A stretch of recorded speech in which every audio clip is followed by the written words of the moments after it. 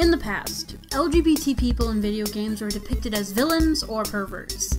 It's an unfortunate truth, but in the past 10 years, many new video games have come out with positive depictions of LGBT people. Sure, some are still villains or just plain crazy, but many are characters that people have grown to love and cherish. I'm gonna focus on these games today, so if you want to pick up a controller and play your gay little heart away, then this is the list for you.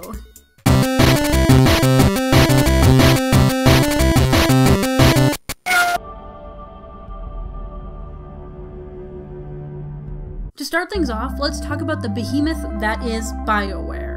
Since 2007, with their release of Mass Effect, you've had the option to play as an LGBT character. In the beginning, you had limited options for your romantic partners, but your choices grew with each game. BioWare builds many characters with different personalities, sexualities, and genders for you to befriend or romance in each iteration of the game. Another popular series they did this with is Dragon Age.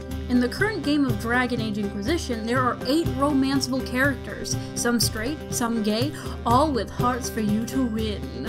And that theme spreads across 7 different games. Oh, and you also have to save the world or the universe or whatever, no big deal. Another game that I'm sure many of you already love is The Sims. The Sims is a pretty simple life simulation game. You build a character, make a house, find a spouse, and live. What's great is that you've always had the option to be gay in this game. You can have as many or as few partners in this game as you want. Every single sim you build is a polyamorous pansexual, and that's pretty great. In the latest iteration of the game, you can even build a transgender character if you want to. It's such a progressive game that Russia has marked it for adults only. With that, all I have to say is woohoo! Get it? That's, sex in The Sims, never mind. Moving right along, another great game is actually a series. The Fable series, to be exact. This series was actually the first mainstream game you ever got the choice to have a same-sex partner in. Technically, romance is optional for this fantasy RPG, where you get to play as either the good, evil, or neutral hero, but it's a fun mechanic to the game. You have to actually visit your spouse often and keep them happy, or else they will cheat on you, or leave you. You have to actually work to maintain that relationship. And that's pretty awesome. The next game isn't inherently LGBT, but you can choose to be. I'm talking about the popular chapter-based game Life is Strange. You play as Max Caulfield, a girl who moved back to her hometown for school and ends up witnessing the murder of a girl in the school's bathroom. You suddenly discover you have the ability to rewind time, and you've used that power to save the girl, who turns out to be your old best friend from when you were kids, Chloe. During the game, you can choose certain options that will develop your friendship with Chloe beyond friendship. And the final choice of the game is truly heartbreaking, but you can witness a kiss between the two if you play your cards right. This game deals with topics of suicide, sexual assault, murder, and bullying. It's nice to have a little romance in the mix with all these heavy topics. Now we have Final Fantasy XIV. This game is a massive multiplayer online role-playing game, or MMORPG, where you can choose to marry those of the same sex.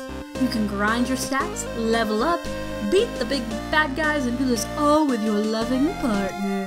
So far, the game has had a single pride parade, calling it Pixel Pride on the Gilgamesh server. I guess that server is the neighborhood in the game, huh? The next game is an extremely popular game, The Last of Us. It's a well-written zombie survival game, is compelling in its storyline and characters, and has one of the best-written LGBT characters in video games to date. Many people to this day question if they actually are gay or not, and the creators have confirmed that they are. I'm talking about the rough and tough sole survivor of the town of Lincoln, Bill. Bill had a partner named Frank, who left him to head off on his own. Bill remained in Lincoln to set up a fortress of solitude, which our main characters Ellie and Joel somehow managed to get to, despite the traps and barricades he put into place. His character is written in such a way that you can't tell he's gay just by looking at him. He's not the walking flamboyant stereotype that media often likes to portray, and that right there is good game design. The game gives you 2 clues about his sexuality. The way he speaks about his old partner, Frank. Frank. Who the hell's Frank? He was my partner. He's the only idiot that would wear a shirt like that.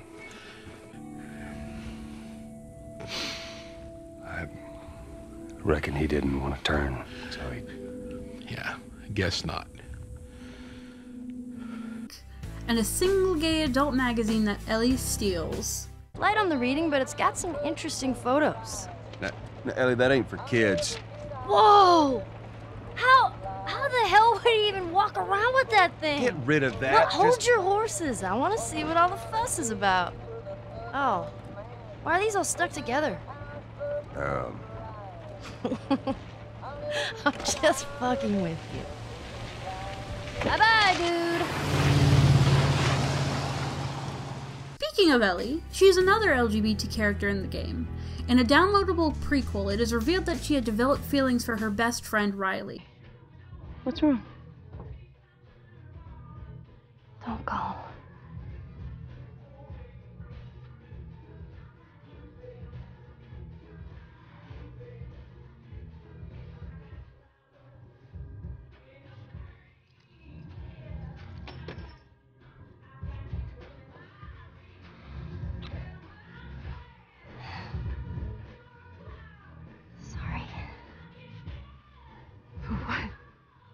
Which makes me wonder about and excited for the upcoming sequel.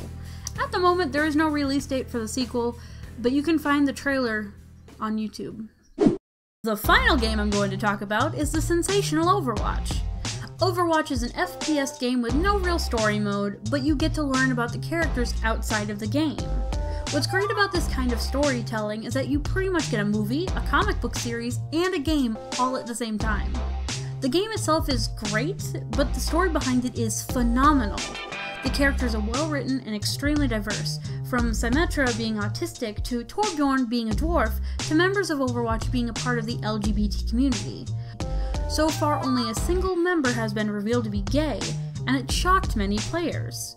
The reason it was so shocking was because the character was the game's very own spokeswoman. That's right, Tracer. Tracer was revealed to be in a same-sex relationship during the holiday release of the Overwatch comic. She's seen gifting a scarf to her girlfriend Emily, and if you had any thoughts that these two were just gals being pals, they sealed a happy moment with a kiss. Ah, true love. Those are the games I wanted to discuss today. In the comments down below, let me know, what's your favorite game? Do you think these are positive depictions of LGBT people? Do you think, despite the positive representation that these games might portray, that the gaming community and video games in general are homophobic? Let me know your thoughts. And with that, I upload every single Wednesday, Friday, and soon, Mondays too, with a nice surprise. I hope you have a good day, I hope you have a good night, wherever you might be. This has been itsKaityCat.